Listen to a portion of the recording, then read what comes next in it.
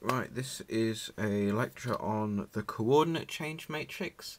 It's a nice little matrix which you multiply by any thing to do in one basis and then it will go into the other basis. Right, the method.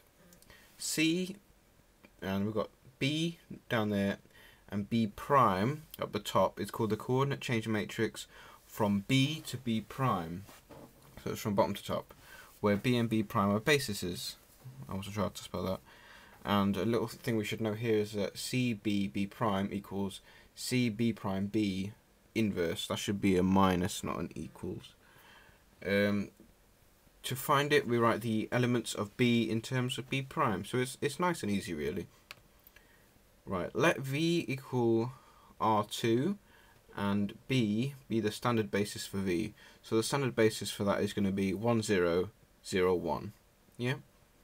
And let B prime be another basis, 1, minus 1, 2, 1. Yeah, we've got two vectors in there. Find C, B prime, B. So to do this, we're going to write the elements of B prime in terms of B. So we've got to write these in terms of B, which is the standard basis. So we have 1 minus 1 has to be written 1 times 1, 0 minus 1 times 0, 1. And this 2, 1 can be written 2 times 1, 0 plus 1 times 0, 1. So therefore our coordinate change matrix is this, which is a nice and easy little matrix. It's nice and easy to do, isn't it? Alright, find C, B, B prime. So again, we're just writing the standard ones in terms of our different ones. Now this one was a bit trickier, but if you, well, it makes it dead easy because you've got 1, 0. So the 0 is going to work some stuff out for you. So if you put an alpha and beta in front, you'll be able to get minus alpha. You'll be able to get alpha equals beta.